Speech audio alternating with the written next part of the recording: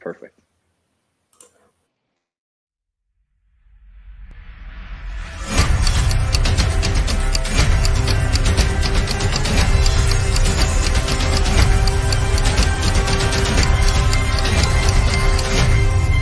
Welcome to HVAC Success Secrets Revealed, a show where we interview industry leaders and disruptors, revealing the success secrets to create and unleash the ultimate HVAC business.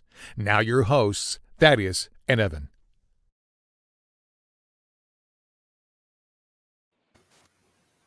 Hey, welcome back to another HVAC Success Secrets Revealed. We have good conversations with good people, and any good conversation worth having is worth having drunk.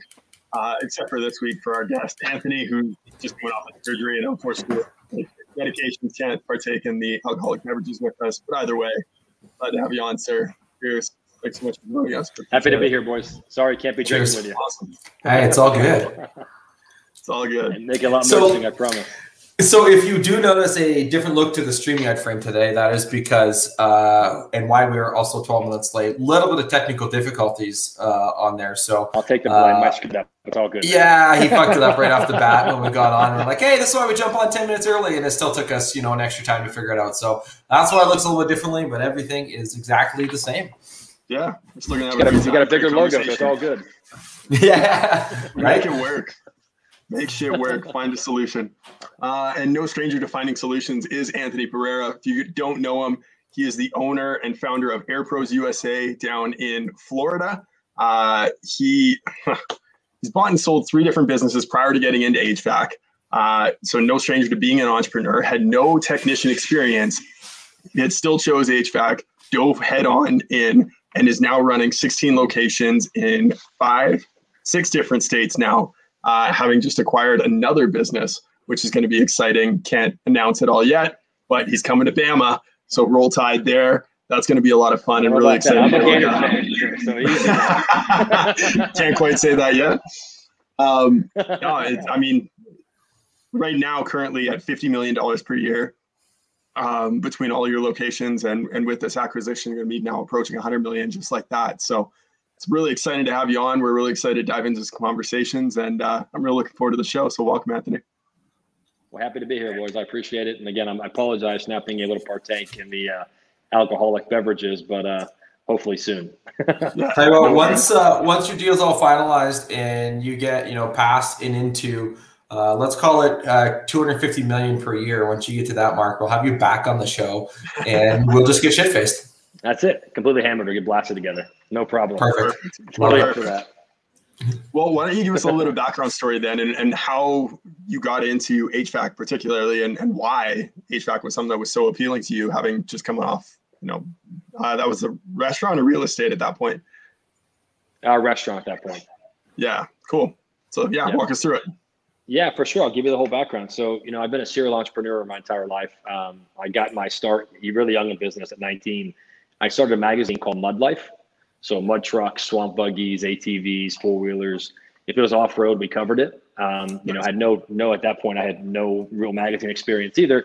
Just had the passion for, things off-road. And I started racing mud trucks. And, you go to the store and pick up a magazine about an off-road vehicle or whatever it was. At the time, all there was like JP or rock crawler, and mud racing wasn't really a really well-covered sport.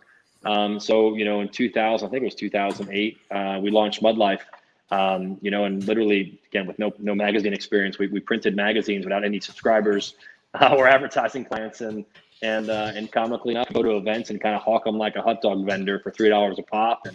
And we ended up, by our 3rd issue, we were sold in about 16,000 stores across the country. So, it was a really cool experience learning how to scale a business. I learned a lot about what it takes to put things into production, and really from a multi-location perspective, managing different locations, different, distribution channels. And with that business, we really grew a brand, right? That's kind of my secret to success through building companies my entire life, has been building the brand. And so with Mud Life, we built the merchandise line, the event business, and we had a huge rig that would tour around the country, and we show up and host big events, and through Okeechobee Mud Fest in Florida, and really kind of grew the brand business of Mud Life and the event business, and wound up selling that company in 2000. I think it was 11 or 10. I was like 22 years old, and stayed on for a while, and worked with the team that acquired the business as an executive publisher. Eventually wound up leaving that and either being young or dumb or stupid and dumb, whatever it was. I thought it'd be cool to own a sports bar, right? Or like a nightclub at 22 years old, especially in my hometown. Yeah, makes perfect sense for being 22. who wouldn't want to be the cool kid on the block and own a sports bar, right? Or a nightclub. And so I did just that. I bought a failing sports bar in South Florida with the intent of making it into a country western themed restaurant and nightclub concept, and end up rebranding the business. We're doing a full build out. Didn't know the first thing about restaurants or nightclubs. Didn't know about inventory controls. Didn't know about managing employees. I mean, at Mud Life we had 15 or 20 employees. With the bar we had over 100 at one point, and quickly built the brand, right? Built the Cowboy Saloon kind of brand. And that brand ended up becoming #1 nightclub in South Florida for 3 years in a row. Sold the company a couple of years later, just at one location, kept the naming rights to that business, and figured I'd be done with nightclubs. Because that's a tough life, right? I mean, you're up till 4 in the morning, 5 in the morning. You're cashing out 20 bartenders. We're doing 3,000 or 4,000 people on a ladies' night. I mean, it's just jamming. There's a lot of different nuances in that business, and I think have helped me and other businesses because you can manage different levels of the organization all at one time. And so we ended up, I did real estate for a while, did some, thought I was Mr. Flip It and was flipping houses all over the place, whatever that one TV show was back in circa 2013, 14, where fix or flop, whatever it was, right? Dabbled there for a while, had a good time, and somehow got drugged back into the bar restaurant space. And this time we built a locational chain into 6 locations in 3 states, and then end up selling that to a private family office equity kind of play. And growing up as a kid, my dad was on and off again, and being an HVAC sales technician. So he'd be the sales driver, he'd be the sales tech. Wouldn't actually fix anything, just really good at selling. And I jokingly tell him now, I love him to death, but he's like the king of the $5,000 sale, right? Like he'd walk out no matter what it is, it's gonna be $5,000. That's all. It could be a 20-SEER system and it's $5,000. And so when I sold the country western concept, my father was my construction manager, so he would fly out to all the locations, do the build outs, manage the contractors, ensure they were getting built. And he goes, "Hey, let's open an AC company." And I said, "Well, I don't know the first thing about AC, but I can help, branding and marketing, and I really want to get something for my father to do, like, because he was working for me at the time, and I want to give him, kind of his own thing to run and manage." And in 2017, we launched AirPros. I had this crazy idea because I kept seeing all these trucks driving around town, and I'll tell you a story later about Dan Antonelli and I love him to death. The guy's a great guy, but we had a soiree trying. So take a note about that and bring it up later, because we had a soiree about trying to rebrand the AirPros Tiger trucks, and that's pretty cool. But we started wrapping these vehicles with random wild animals. Like I had zebras and cheetahs and leopards and all kinds of crazy shit. Had nothing to do with air conditioning, I can promise you. But when that fucking thing drove by, it caught your attention, right? Like, oh my God, this thing is cool looking. What are these guys? And it was an AC company. And so we started with one truck, and we practiced, again, jokingly call it the turnover model. My father would be in the truck as a sales guy with the technician. So a tech would go in and diagnose and come back out and tell my dad what it was wrong, and he'd go back in and sell it. And so really for the first 3 or 4 months, I had no idea what I was doing, and I learned as I went. But that's how we started AirPros, and today we have a fleet of almost 400 trucks and close to 500 or 600 employees now across the country. So, but back to the Dan Antonelli piece, it's kind of comical because it's he's probably one of the most brilliant branding experts when it comes to vehicle wraps and vehicle designs that exist. The guy is fantastic. I've used him for other brands we've done now, but we had this soiree about we hired him to do a rebrand for AirPros, and I just couldn't give up the tiger stripes. And again, it's not a special tiger stripe. It's just a random tiger stripe, and he just I couldn't commit myself to doing it. He got so mad at me. He goes, "You're the only client who's never taken one of my brands." And I said, "Dan, I'll do something else in the future." But it's pretty comical. But great guy, love him to death. He's an absolute rock star, and has done well for other brands we've done. But yeah, we started. So in 2017, we started with one location in Davie. Just really focused on driving online, marketing prowess through Google ads, PPC ads. Wasn't afraid to spend the money. Like, we just kind of went balls to the wall and spent a bunch of money, when it came to marketing, and we performed well, and the company grew naturally and organically. And over the course of the next couple of years, we got really involved in in acquisitions, and we've used acquisitions to really kind of fuel our growth. It's 2017. We made our first acquisition in 2000, and I believe it was 19. So from 2017 to 2018, we grew 2 more organic locations in Ocala and Orlando. And Ocala is not really a city people would think to go to open an AC company. Like, it's not really a whole bunch going on in Ocala. I mean, granted, I spent a lot of my youth in Ocala, so I knew the market. But we opened Ocala branch Greenfield in 2018. Have a great leadership team there. Absolutely rock star managers. And those same people are here today and growing with us. And then we opened Orlando because it was the obvious next step for us. And then we did an acquisition in Dallas, Fort Worth. Small business there. Did a bunch of other acquisitions. One of the best acquisitions I ever did, and I probably won't say the name on the show, but it was a company that was going out of business, and I happened to acquire just the phone numbers. So it was a phone number acquisition. And lo and behold, we were at the time maybe a 10 truck operation, and we bought the phone numbers of this company that was going bankrupt, and they wound up closing down the business. And they were a 40-year-old company, and I can tell you, we couldn't handle the volume those calls came. Like they were just coming, and it was nonstop. To this day, the phone still rings for that company, and we still service customers and do really great by it. So we've been really strategic from an acquisition perspective, and not just buying companies, but buying assets, buying customer lists, so on and so forth, to help really grow and fuel our growth. And I think, as you mentioned earlier, our entry point and our most recent transaction was in the Alabama space, and that'll be announced soon. And we recently just closed on a major facility, one of the first platforms to raise a debt facility versus going and doing an equity play. So we kind of control our own destiny. It allows us, the freedom to do deals that we want to do. And as being the CEO of the organization, we're looking forward to a really, really strong finish in 2021 and start in 2022 with a bunch of acquisitions. So that's kind of the AirPros, how it came to fruition in a nutshell story. A little long-winded, but hope it gives you that background. No, there is a lot to unpack too. That's our entire show, is just unpacking that story. So. Yeah, I've got like 6 different things written down to unpack that story, along with the research that we did ahead of time. But one thing that, and I'll touch on this because it's an easy segue into something else. I saw a quote from Richard Branson the other day. If somebody asks you to do something and you don't know how to do it, just say yes and figure that shit out later. I don't think he said shit in his quote. That's just me adding that in there. But when I hear, right, it's a good context, right? I mean, like, but the whole idea of that is, when you start at AirPros, you're like, fuck it, I don't know how to do an air conditioning company. Let's figure it out, right? And now here you are, not even 5 years later, 4 years later, approaching in on $100 million. We had our 4-year anniversary last July or June was our 4 years. Right.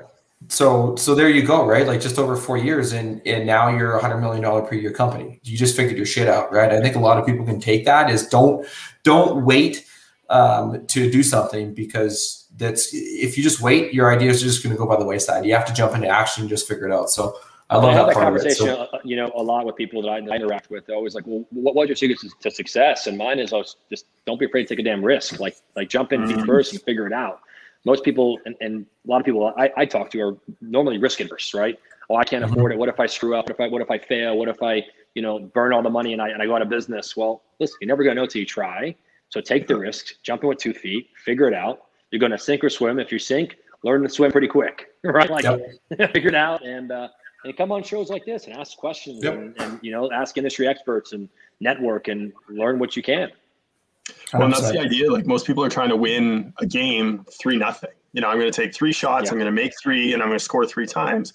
You're trying to play the game of I'm going to win 127 to 116, right? You just want to win a little bit more than you lose, but it's infinitely and exponentially greater results because you took more shots.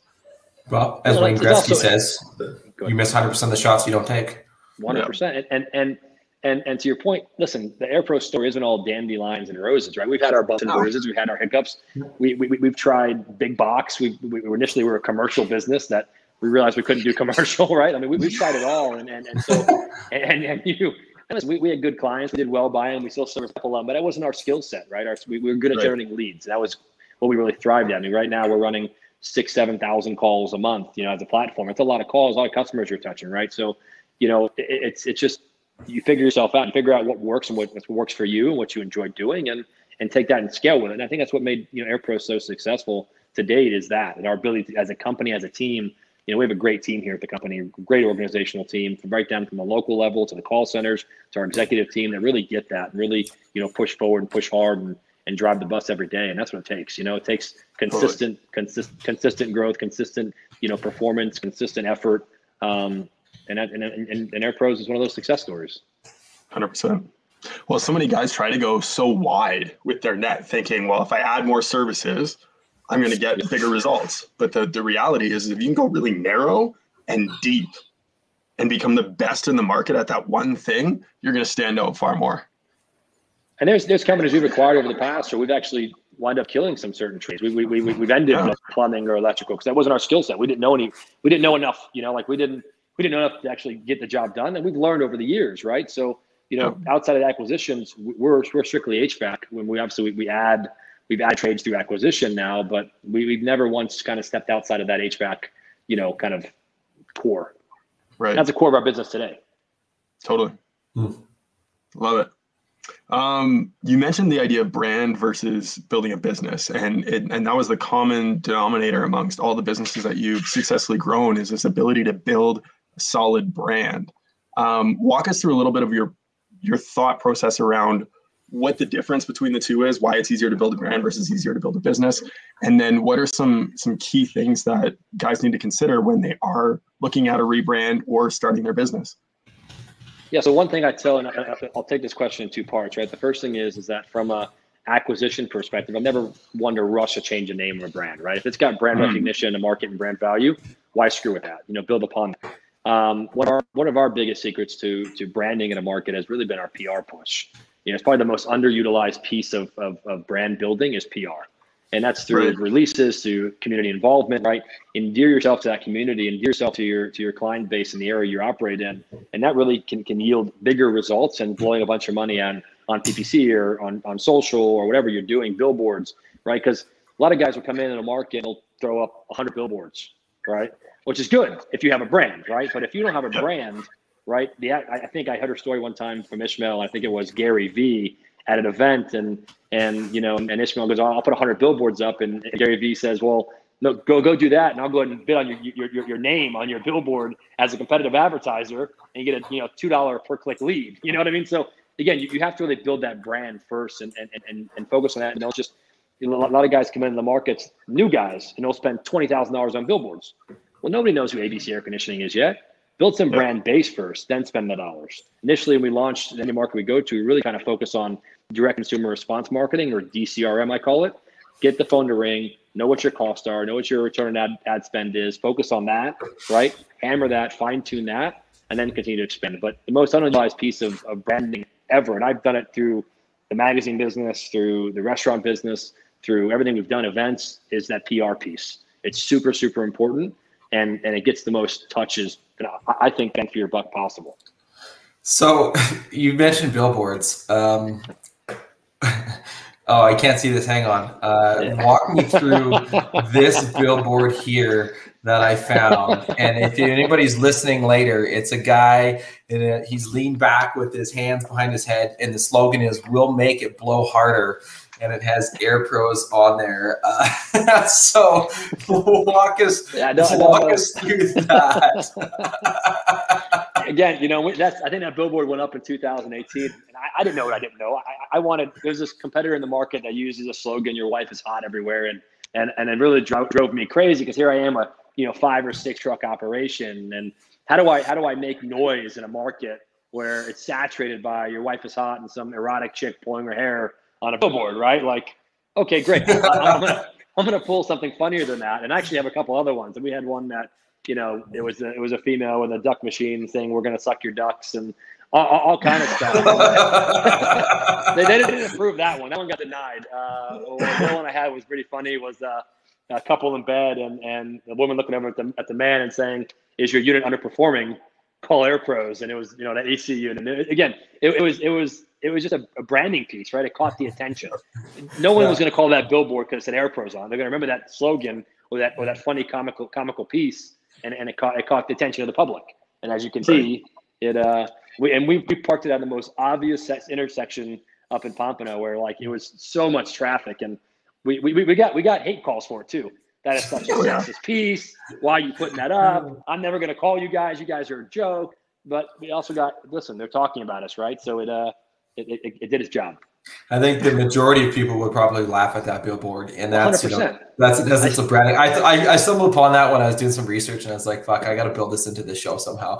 I think that is absolutely a genius ploy. Now what we're going to see is there's going to be this wide phenomena across the nation of people putting up billboards of saying, "We'll make it blow harder."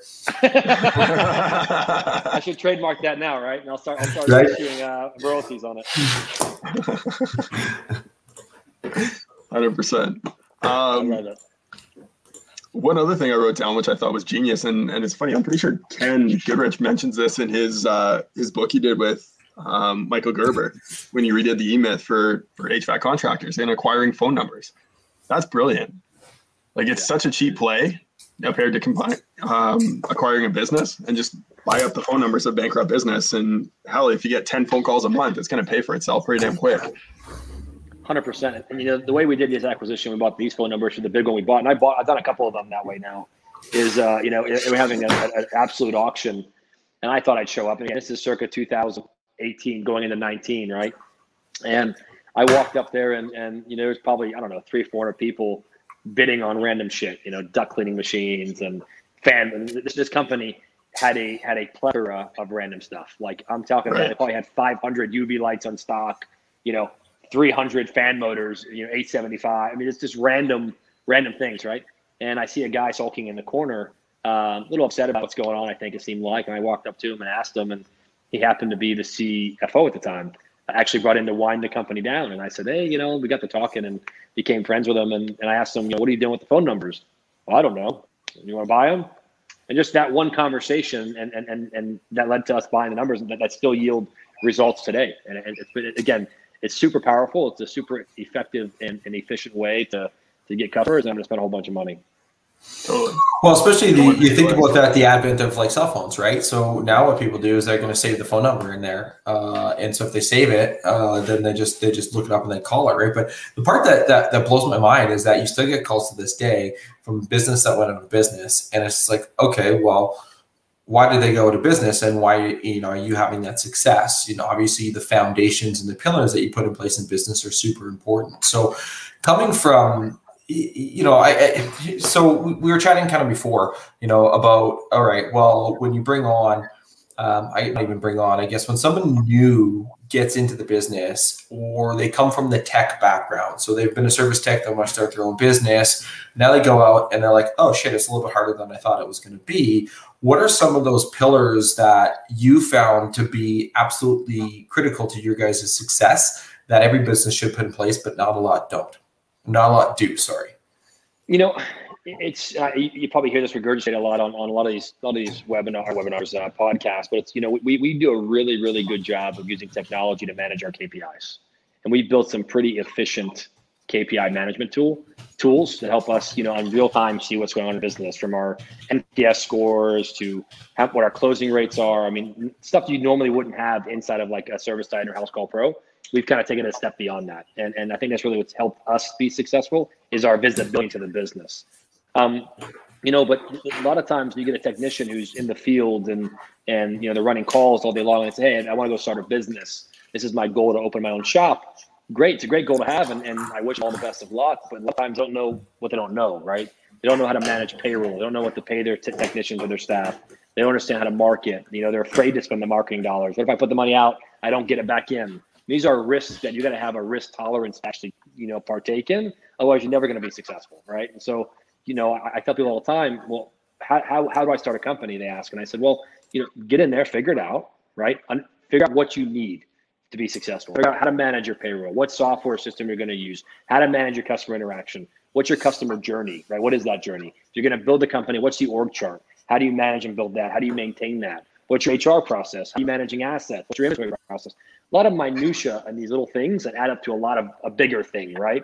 And even a company at our size, where we have, you know, 700 devices in circulation from tablets, and that bill alone is $25,000, $30,000 a month, right? And so managing those at this level of organization is super important, and having the right systems to do that. So it's all about systems and processes, and getting them established and knowing what system and process to establish. Wow. Yep. Well, and so, that's the thing they're taking on a whole nother job. And even within that job, as a business owner, there's two jobs there, because you're working in your business, right, with all of those things, plus you're working on your business. And what is the next steps? How are we going to grow? Who's our next key hire? And all these other things that you need to be thinking about. Plus you're the tech. Like, that's three jobs in one, right? And most guys don't look at it that way. Well, to your point, until they can remove themselves from working in the business to working on the business, you're never going to scale it. And that's an old adage. That's not some gold nugget I'm giving you. That's a gold nugget that's been around forever, right? Like, you got to get to a point where you can get out of working in the business and work on the business, and that takes time. Time is the number one cure to that ailment. Totally. Well, I love the old adage too of, as a business owner, most people get into business to work half days. And people think of that as, I'm only going to work 4 hours, but really it's half of 24. That's what you're working at a minimum as a business owner. As a minimum. If you're not putting in that, you're not going to succeed. That's for damn sure. Exactly right. Sweet. All right. Random question? Random question generator. All right, let's do it. So this is a part of the show where we bring out a random question, we pull it off the internet, and it has nothing to do with anything that we've been talking about or anything to do with HVAC. Okay. I love it. All right, so what is romanticized in modern culture but shouldn't be?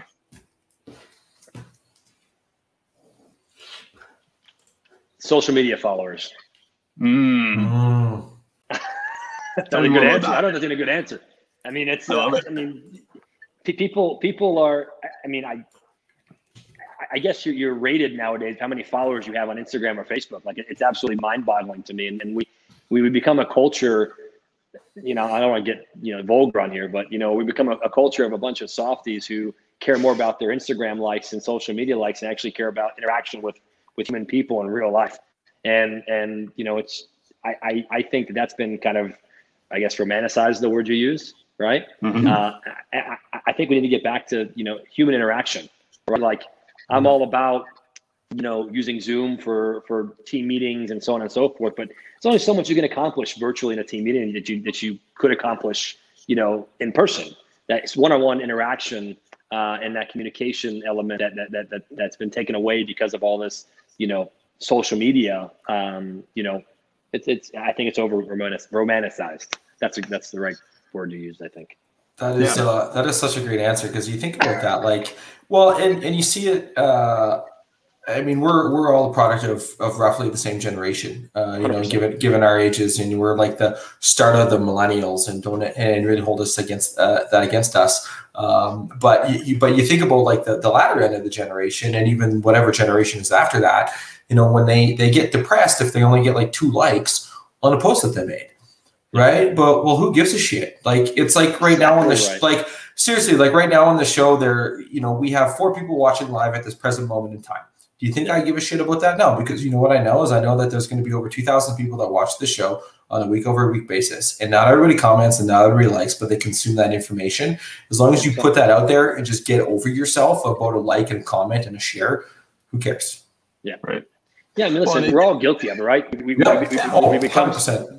You, me. I mean, I'm 34, right? So I was kind of in that cusp when MySpace was popping, and then MySpace faded away, and you got Facebook and Instagram. Now there's like, I don't know, there's Twitter and OnlyFans and all these other random platforms, TikTok. And I'm guilty of sitting there at 11 o'clock at night scrolling on my newsfeed to watch random shit.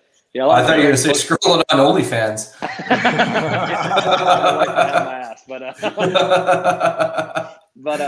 It's we're all guilty of it, right? But it's so over romanticized that's what's accepted now. Like that, having that ability to say, I have 1 million followers on Instagram. Cool, good for you. If you can monetize it, even better, right? Right. My Instagram's on private, so it goes to tell you what I think about that.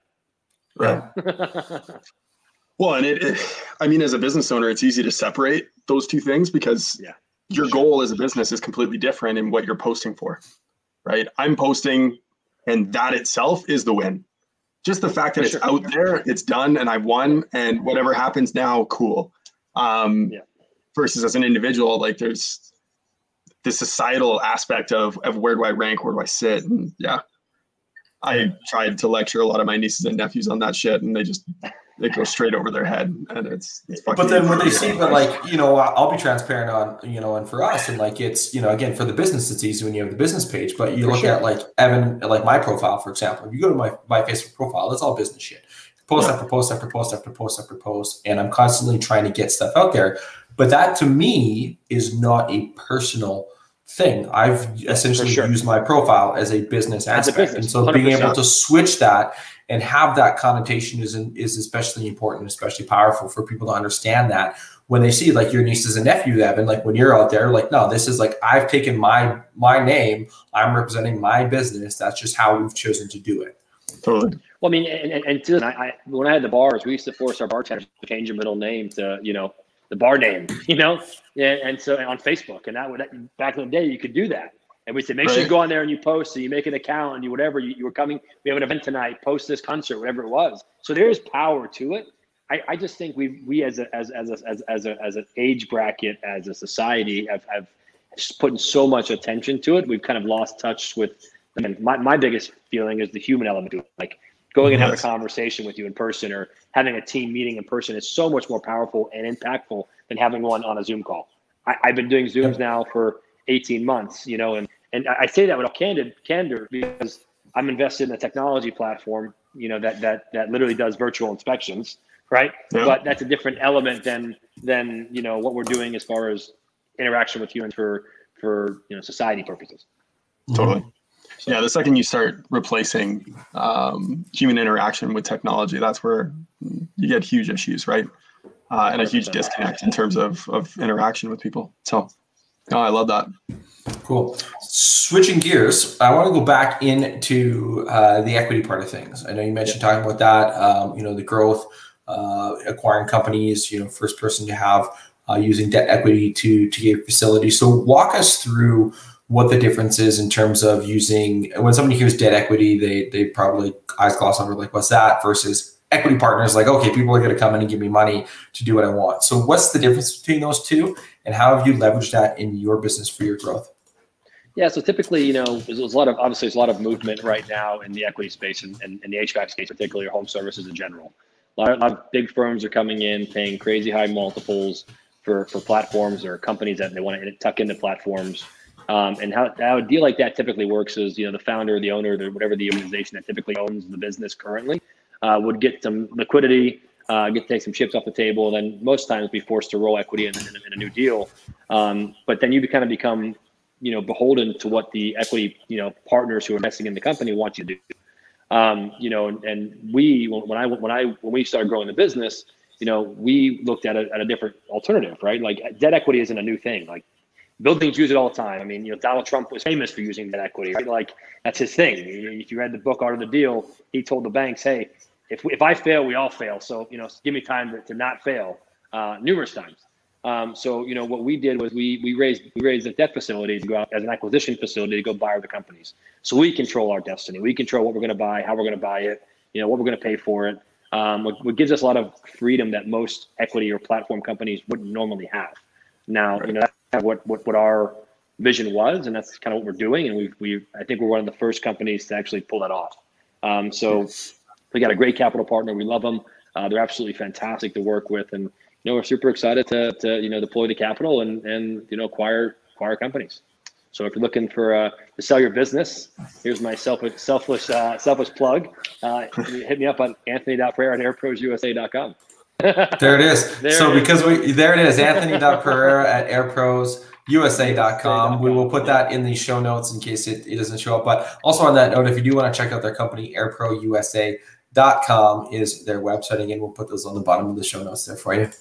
Thanks, buddy. Appreciate that. No worries. Normally we say shamelessly plug our guests, so you beat us to it. There you go. Good, man. Right? we got a war chest to deploy, so we're looking for targets. Love it. Well, and where did this desire to grow through acquisition come from versus strictly trying to grow within your own market? Yeah, I mean, so obviously we naturally grow organically in our markets, right? That's kind of our core focus. And even though when you buy companies, you know, sometimes in the past we've bought a lot of broken companies, and so we become really good at fixing companies, and, you know, installing infrastructure, installing processes, installing controls, and obviously we get a lift for doing that, right? So we can create immediate shareholder value because we can install these processes pretty efficiently and effectively, and that's what our strong suit was.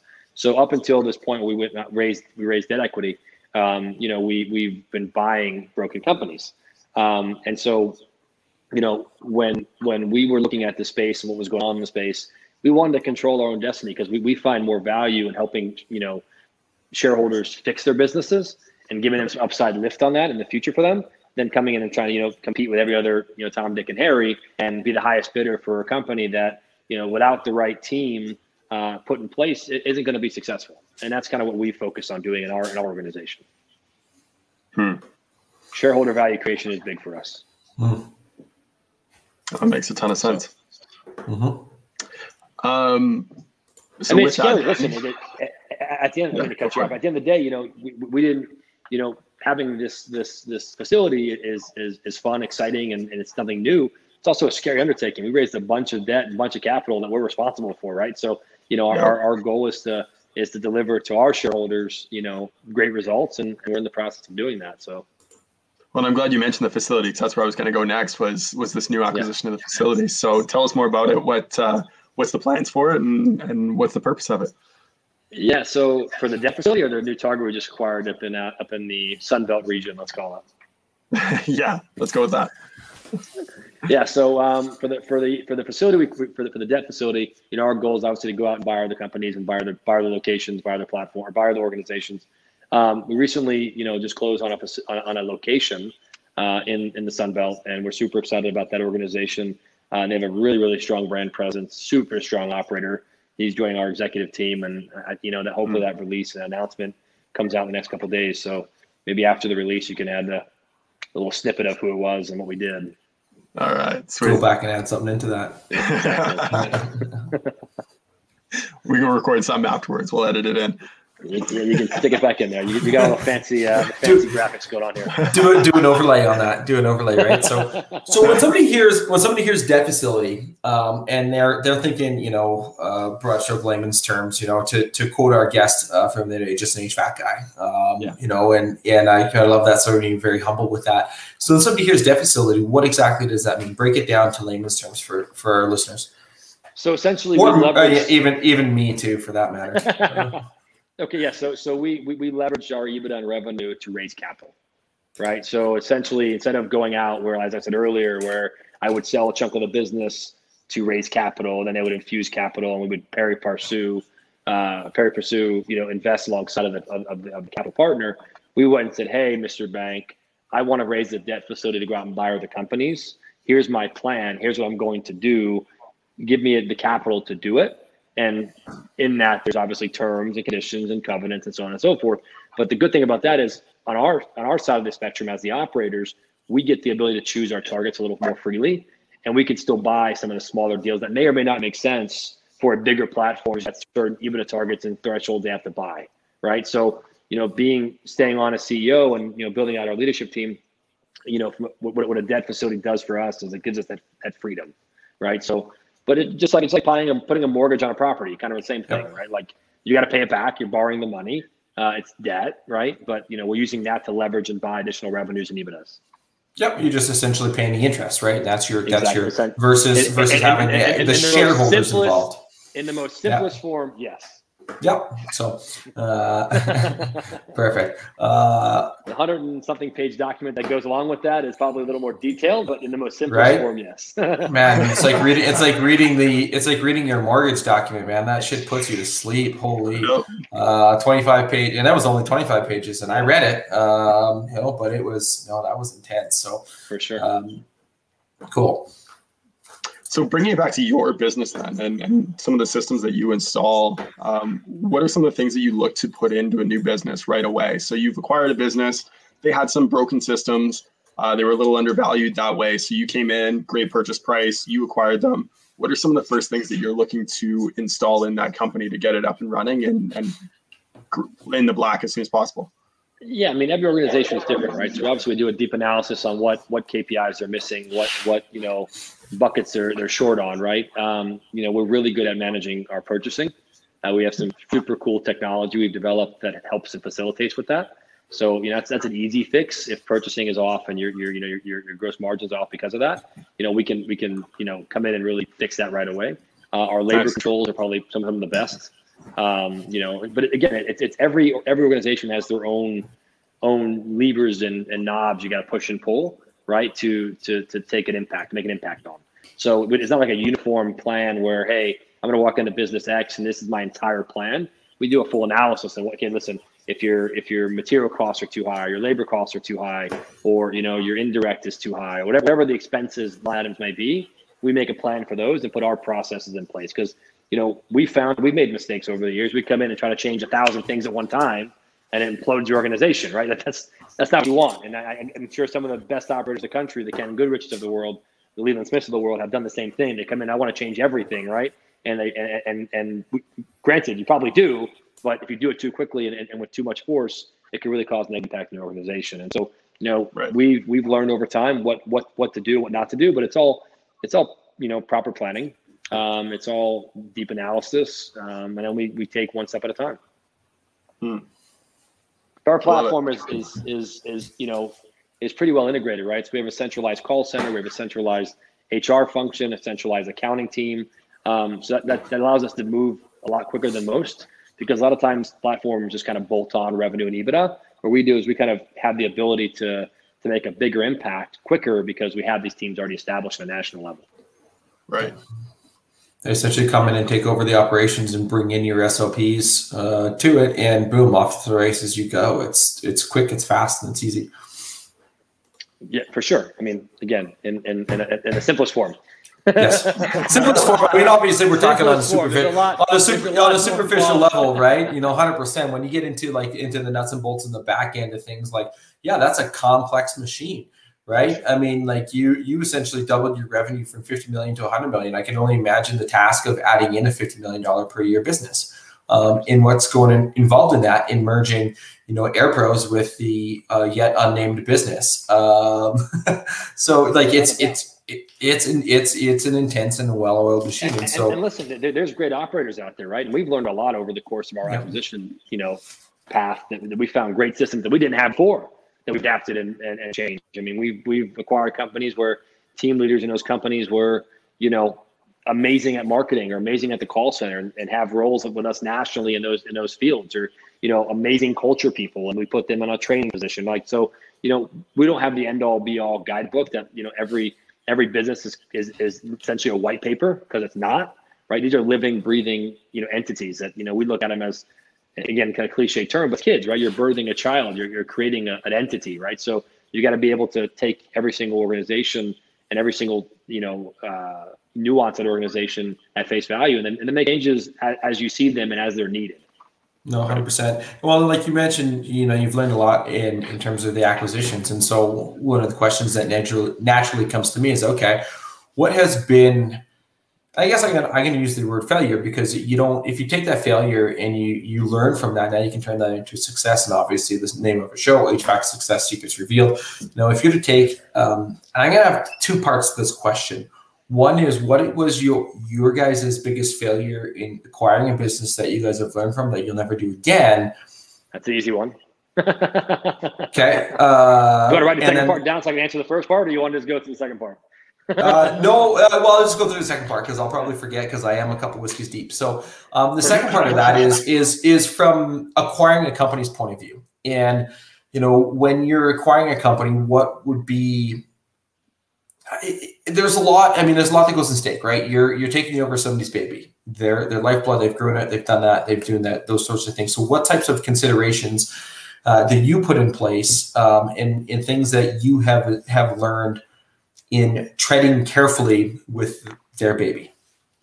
So, we'll answer part two, then go back to part one, because part one's an easier, more to the point answer. Part two is a little more detailed. A lot of times when you buy a business, depending on the size and scale of the organization, the owner or the operator is really the core kind of heartbeat of that company, right? So when you come in and you say, okay, Mr. Smith, you're no longer the CEO of this organization, we're going to come in and take it over. That could really cause detrimental effect to the overall morale of the organization. And that's not something that can be cured right away. It takes time to fix that, right? Because the owner steps out. The first thing people think is, oh my God, there's gonna be so much change. It's corporate. And it's our job as operators on the AirPros platform to kind of quell that. Granted, some changes have to be made. We've bought in companies that are, running totally in the red and upside down, losing $1 million every 2 or 3 months, right? And some of those changes are more drastic. But from an ownership perspective, I think the scariest part, to your point, is what happens to the baby, what happens to the organization. So we're super cautious on that. But we have found that sometimes that in buying businesses that are broken, that it's hard to get ownership sometimes to realize what it is they need to fix. And by explaining it to them and showing it to them, they still don't want to take accountability to it. And so that's been a struggle in the past. And I think one of our failures is being not as what's the word I'm looking for? Not cautious, but I guess more aware of that, right? Walking into an organization where, hey, this guy did build his business from nothing. It's his baby. He birthed it. We're coming in saying, hey, great business, but you got to fix this, and this. Maybe it can be defensive, right? So I think that if I had to answer that question, I think that'd be the people part of the business, and how do you keep the morale? How do you keep the people? How do you keep the culture? And we aren't always successful in doing that, right? Sometimes we have to tear down and rebuild. We'd like to not if we can help it, but it's happened in the past.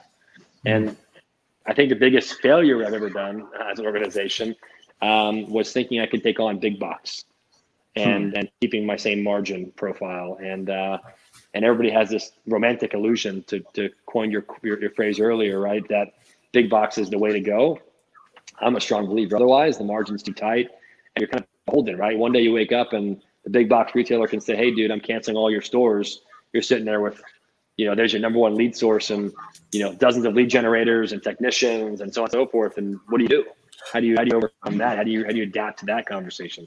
So not all big box is bad. I would caution, when you're looking at acquiring a business that is a big box retailer, you understand what you're getting into, because it's a whole different business model than what we do as a retail HVAC shop. 100%. No, there's, the people, right? You don't have your organization doesn't exist unless you have the people in place and the people that care for it. And that's the biggest thing. And I'm glad that you mentioned that. And, I would love to definitely unpack that. However, cognizant of your time, I know that we're coming up against the hour and you do have to run fairly shortly on that. So as we start to wrap this up, we have one last question for you. Okay. I'm scared. That is, should I be scared? No, you shouldn't be scared. You shouldn't be scared.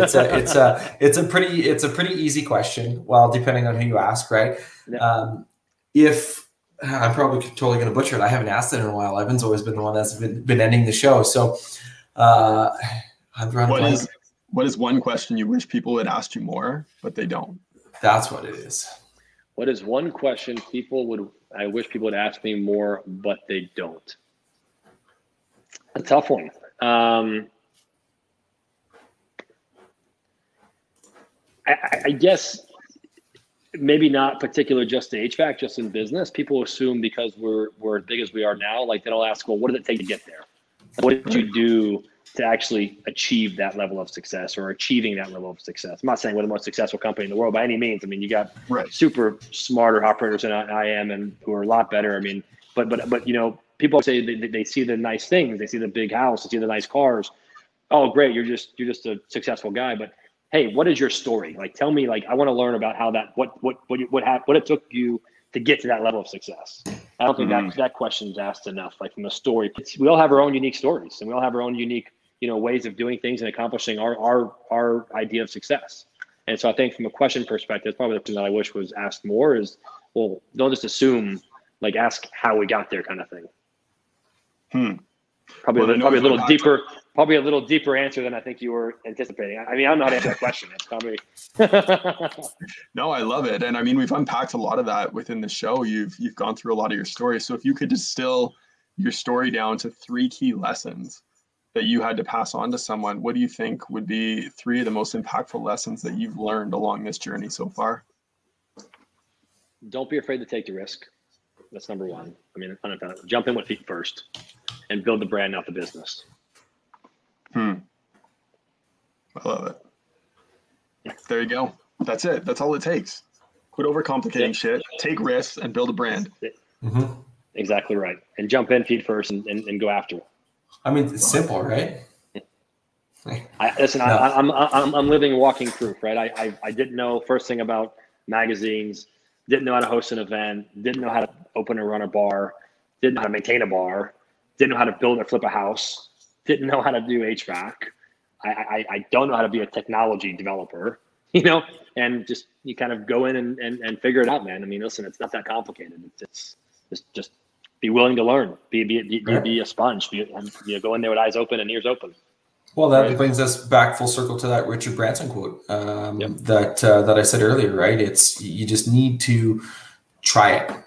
Yeah, 100%. And away you go. So, well, I'll be the first to say, Anthony, thank you for taking the time out of your day to sit and chat with two crazy Canadians. I can't wait to have you back on the show when you're doing 250 mil per year. That'll be a fun story to say, hey, I took it from 100 million and added in another 150 million. So that'll be an exciting time. So look forward to being here. Hey, no, it's going to be fun. So thanks again. Thanks again for taking the time. Thanks for having me, guys. Appreciate it. No worries. Cheers. Cheers. Cheers. Hey, thanks for watching another episode of HVAC Success Secrets Revealed. Before you go, two quick things. One, join our Facebook group, facebook.com/groups/HVAC Revealed. The other thing, if you took one tiny little bit of information out of this that was a golden nugget for you in your business, all we ask is for you to introduce this show to one person on your contacts list. That's it. That's all. One person. So they too can unleash the ultimate HVAC business. Until next time, cheers.